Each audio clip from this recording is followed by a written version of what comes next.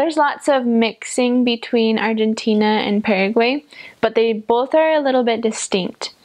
So the Paraguay food is more chicken. We ate a lot of fried milanesa, which is like, it's chicken or meat that's breaded and then fried. And there I also ate cow heart, which was exciting. And I also ate mondongo, which you should look up. That's pretty exciting food to eat too. It was not very good, but some people like it. They also have this thing that they make called the tortilla, which is like Indian fry bread, if you've ever had that. It's really yummy. We ate a lot of rice. We ate asado, which is basically like a barbecue, not like with hamburgers, but with like real meat. It's good. It's way good. And then ensalada de fruta, which is every kind of fruit you can name in like a soup, and it's really sweet and really good and one of my favorite things ever to eat. They also have alfajores, which are little chocolate dipped cakes, cookie things with dulce de leche, which is like caramel inside. So they're really yummy. In Argentina, you have more of the Italian influence where I was. So they had like cannolis and gnocchi and lots of pasta. Also the meat in Argentina is amazing. I loved it. They don't eat very many vegetables in my mission, like almost no vegetables. And they pour oil on everything, which is really great.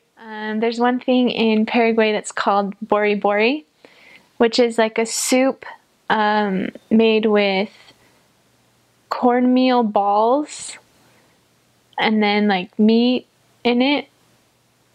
It's pretty good. But really it depends on who's cooking, because any meal can be really great or not so great depending on who makes it. The other thing that's traditional from there is called chipa, which is like a donut, but instead of being a donut, it tastes like a Cheez-It because it has cheese in it.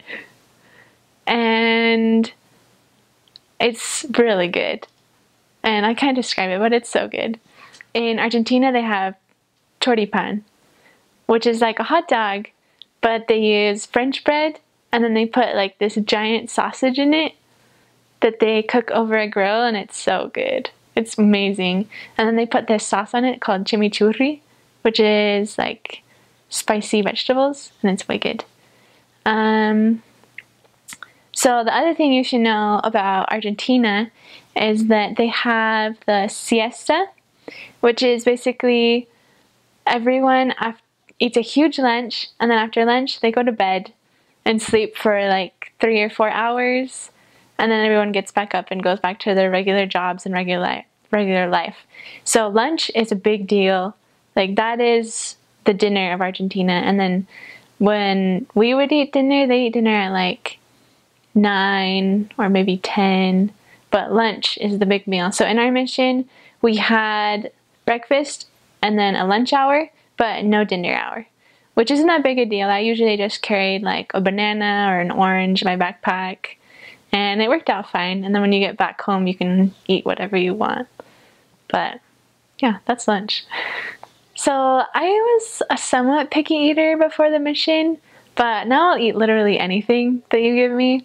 I hated bananas and I hated eggs, and now I love bananas and I love eggs. I don't know why, but the bananas and all the fruit in general are so good in South America. I love them.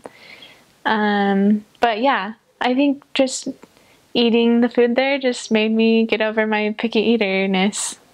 It was great.